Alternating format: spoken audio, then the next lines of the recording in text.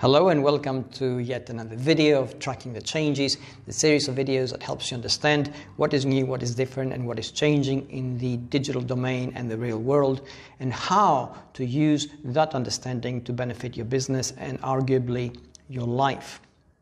And today we're going to talk about something which will take a little bit longer than my usual video, and I haven't been putting up as much content over the last few weeks because I've been working on a number of things. And what we're going to be talking about today, thanks to your emails, is friction. And yes, we have a blackboard.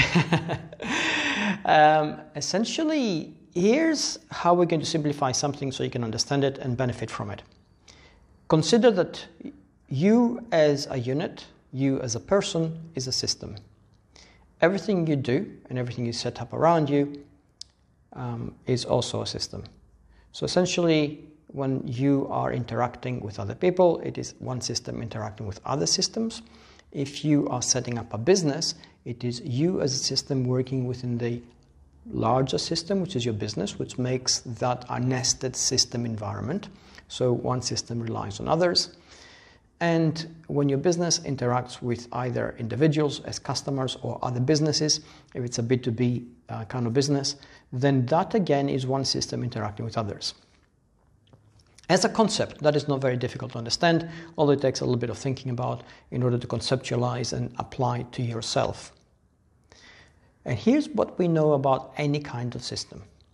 And we go straight from the physical world and from mechanics. And essentially we know that a system, in order to operate, creates friction. There is never a scenario where something operates without any kind of friction. Now, in the real world, friction creates heat, and heat needs to be dissipated, and that creates all sorts of things. And to give you an idea, imagine what happens when you get a flat tire and you take the tire off and you have the metal rim touching the concrete. So basically, or the tarmac. So basically that generates a lot of friction. You've seen in movies where a tire gets shot out from a car that's being pursued and sparks fly. Okay, it's the kind of inefficient kind of operation that doesn't allow for anything to work smoothly.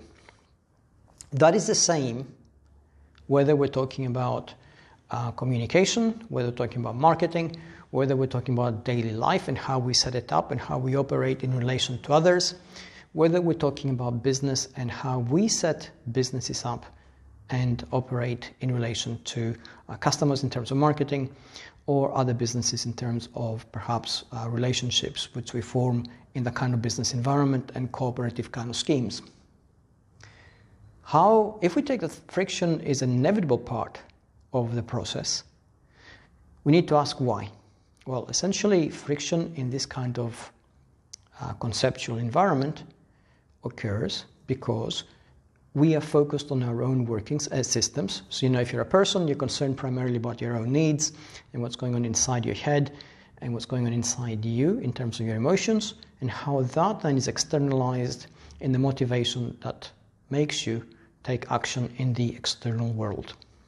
If you're a business, you have a primary purpose, which is essentially the identity of the business and what it's been set up to do. And that is to perhaps sell something or help others achieve something. Obviously, it needs to make profit in order to survive, and this is the sort of primary function of most businesses. But in the process of that, because it's focused on that, it creates inefficiencies of operation, which lead to misunderstandings perhaps, it leads to missed opportunities, it leads to failed business relationships. And this is the result of friction again. If we were to, in an ideal scenario, if we were to entirely remove that friction, that conceptual friction, away from a business, what would happen? Well, this is what would happen. We would set up a business. Excuse me. We would set up a business. That business would be there to do something specific, so promote a particular service, sell a particular product for which there is a need. There would be an audience. The audience would perceive that the business is there. They would go there, give you money, and consume whatever it is that you're actually selling to them. That's it, job done. They would go away happy, and you would be happy. It does not occur. It doesn't occur because by our very nature, we're all discrete systems rubbing up against each other. And usually marketing, customer service, and on a personal level, relationship building, friendships, etc., the wider social contract in which we all operate in, are there to lubricate that friction that occurs as one system rubs against the other. What has changed in our world? Well, essentially, the environment has become harder because as we feel the pressures created by the pandemic, created by right now failing economies or failing economic sectors within each economy, as we feel those pressures, we focus by design more and more on our own needs because of these we are certain. We fail to take into account what is happening to other systems around us. And then we try to externalize our own needs in our communication, in our marketing, in the way that we operate in the wider world, thinking that all we have to do is do it more, do it louder, and do it more frequently, and that will solve the problem. Well, it doesn't. It's not going to. That's guaranteed. It's not going to because we forget what friction is. We forget the friction is there. We forget to take into account what is it that causes it, and we fail to find solutions for it. So, to cut to the chase, the practical reason for the video today. If you are in marketing, if you're setting up a business, if you are a startup, if you are a person engaging in relationships with your friends, or looking for a mate, or having a significant other, or having any kind of wider sort of immediate community that is perhaps made up by your immediate family and family members and their friends, etc., etc., you are engaging in activity which by its very nature is going to cause some kind of misunderstanding, which is part of friction, and lead to small issues cropping up. These issues accumulate, they never go away. Just because something doesn't blow up in your face straight away doesn't mean that everything is perfectly okay and you can carry on as usual. So if you fail to appraise these things, you're bound to, at some point, fall into some kind of crisis or stumble into some kind of crisis which you'll have to deal with. Same if you're a person, same if you're a business, same if you're a couple. So basically systems work the same way, but in a different scale, with a different impact in whatever environment they're in. So since now the environment has become more adversarial, the amount of friction which is generated is greater because the misunderstandings or the potential for misunderstandings is also greater. So the misunderstandings that occur are more frequent, they're bigger, and perhaps they have greater impact. How do you deal with this? How do you solve it?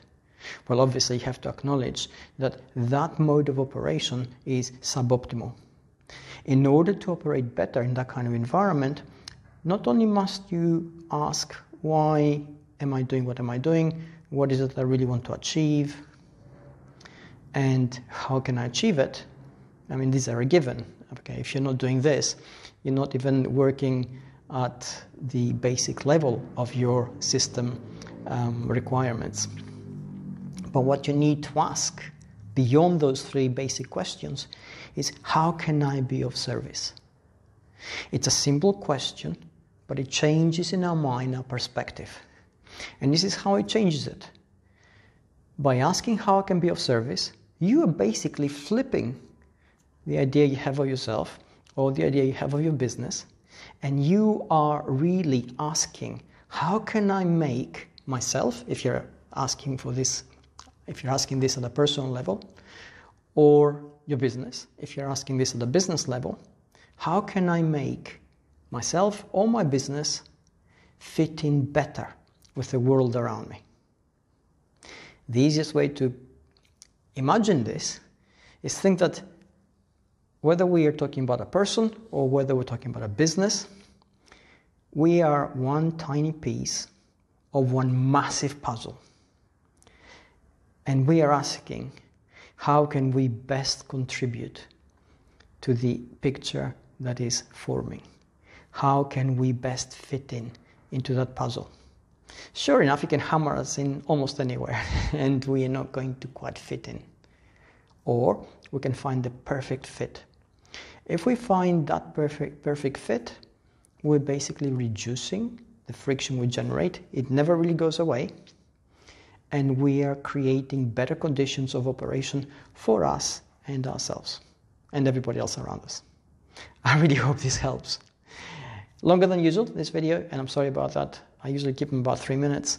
This is a complex subject. Your emails recently haven't been about friction per se, but they've been about issues which are associated with it. And this is something which I've been thinking about for some time. I really hope this video helps. Consider some of the things I said. Think how they fit in with what you do. Think what you can change. Think how you can apply these things in order to operate better.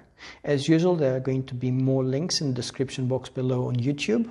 Do follow those, they'll give you a lot more information. Don't forget to subscribe to the channel if you haven't already. Don't forget to send me emails or reach out to me on Twitter. Stay safe out there. Stay true. Take care.